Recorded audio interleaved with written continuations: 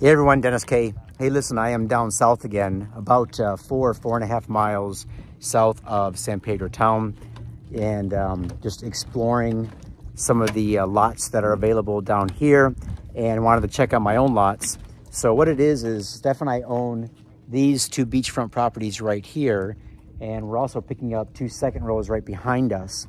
But this little community that we're in is really cool because, as you can see, I'm walking on the community pier, so we can keep our boat right here.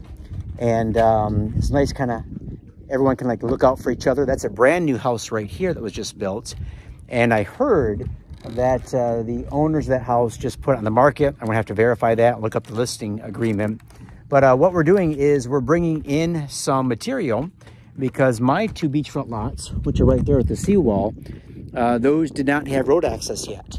And so I'm getting some help from Paul. Paul and his wife own this house right here that they're completely redoing. It's going to turn out fantastic. So thanks a lot, Paul. Really appreciate you working hard for the community and allowing us just to kind of pitch in some of the funds needed to go ahead and make some improvements around here. And, you know, we're not quite sure what we're going to be building on these 2 lots yet, but as you can see, the seawall's in place. Here's our view. Beautiful views of Caye Caulker, just to the south over there. Holchan Marine Reserve, straight out where those sailboats are. And this is just a really, really beautiful, pristine part of Ambergris Caye. Once in a while, we have beachfront come available down here. There isn't much left, and what I have seen is pretty expensive. But still, what's expensive today is going to be cheap compared to 2 years from now.